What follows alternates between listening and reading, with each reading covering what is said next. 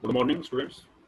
Myself, Dr. Kumar, Department of IT, Sagar, Institute of Research and Technology, SIRT, the sales group. Today, we will discuss the XMPP protocol, Extensible Messaging and Presence Protocol. That is a part of subject IT-703B, that is Internet of Things of SEM 7th. So, this is the outline that what we will cover in this lecture. That is the connection life cycle, security features, security layers, core XMPP technologies, weaknesses, key points, applications, and somewhat comparisons. So let's start. This is the extensible messaging and presence protocol connection life cycle. In the connection life cycle, it includes the connection, stream setup, authentication, and disconnection phases. How many phases? That is 4 phases: connection, stream setup, authentication, and disconnection phase. These phases have following functionalities. First is the connection. What is the role of the phase that is the connection? Connection establishes communication with the XMPP server, typically by utilizing the domain name system, that is the DNS mechanism, by querying the appropriate server records. So main role of the connection phase is to establish the communication between the XMPP server, typically by utilizing the DNS. Now, the second one, that is the stream setup. What is the role of the stream setup phase? After establishing the connection, the client sends the XMPP stream to the server, and server responds with the response stream. This is the role of the stream setup.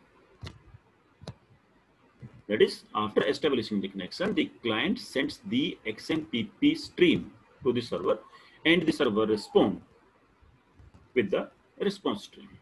Next is authentication. Using simple authentication and security layer, that is the SASL, simple authentication and security layer protocol, the authentication is being achieved. The server can support plain text or MD5 authentication, with some having the capabilities of using Kerberos and special tokens. So main role of the authentication is the authenticate, and here it uses the that is the layer, a protocol, that is the SASL, means the simple authentication and security layer protocol. Last phase, that is the disconnection.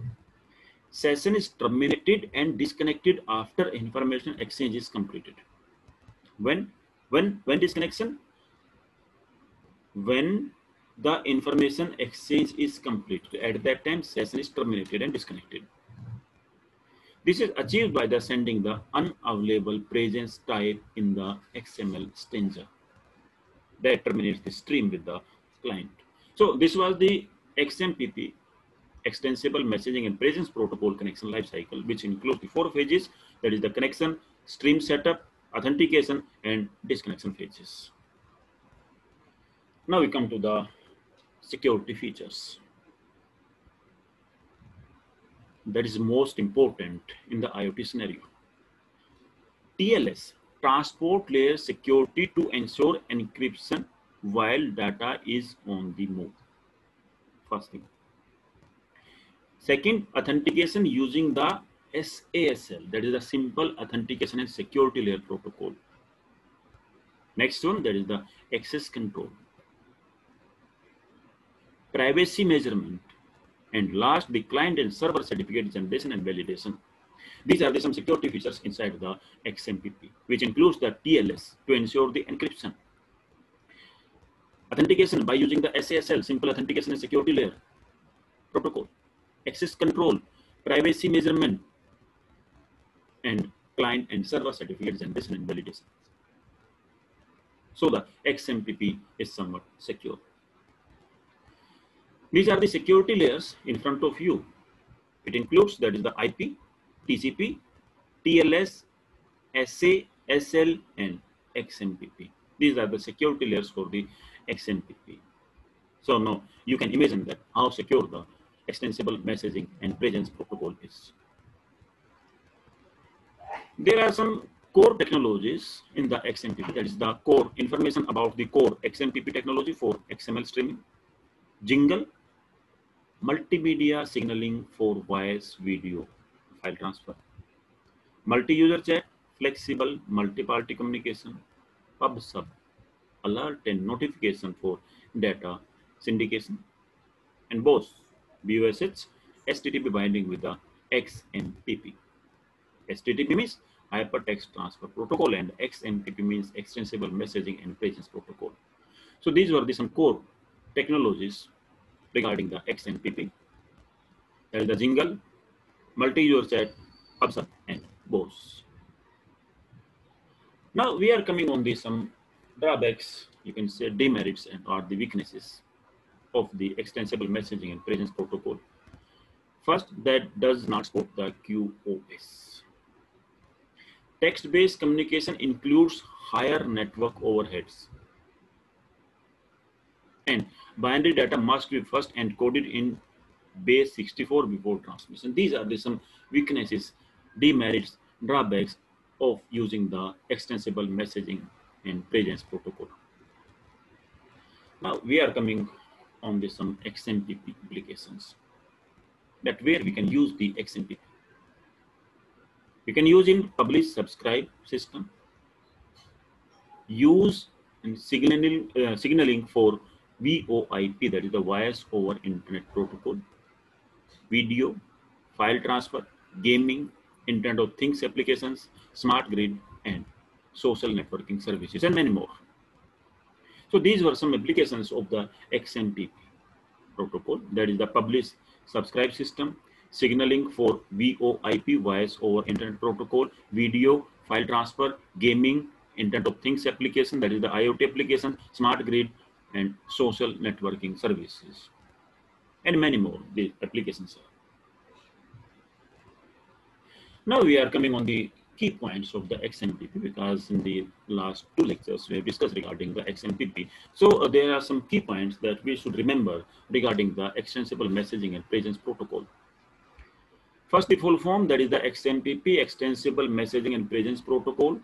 Second one, a communication protocol for message-oriented middleware based on XML.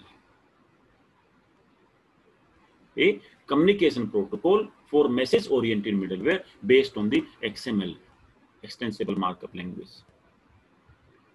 Real-time exchange of the structured data. Open Standard Protocol.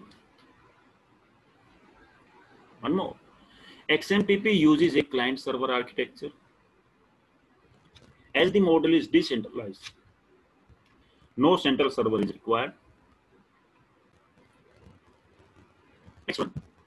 XMPP provides for the discovery of services residing locally or across a network and the availability information of these services. This is the most important point regarding the XMPP. Well suited for cloud computing, where virtual machine, network, and firewalls would otherwise present obstacles to alternative service discovery and the presence-based solution. This is again the beauty of the XMPP. Open means to support the machine-to-machine and peer-to-peer communication across a diverse set of the network. That is the meaning of the open. First was well suited for the cloud computing. Second, support machine-to-machine or peer-to-peer communications. Decentralization, no central server. Anyone can run their own XMPP server. Open standard, no royalties or granted permission are required to implement these specifications. Security, by means of the authentication and encryption. Flexibility, supports the interoperability. These were some key points regarding the XMPP, that is the Extensible Messaging Presence Protocol. Now here, there are some comparison. I have taken the protocol, that is the 6LoWPAN, MQTT, AMQP, COAP, XMPP, and DSS. One or two we will discuss in the later lectures.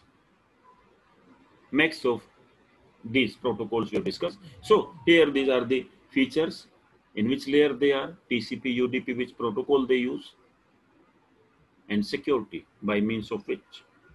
So 6LoWPAN to map service required by the IPv6 over the low power WPANs to maintain an IPv6 network.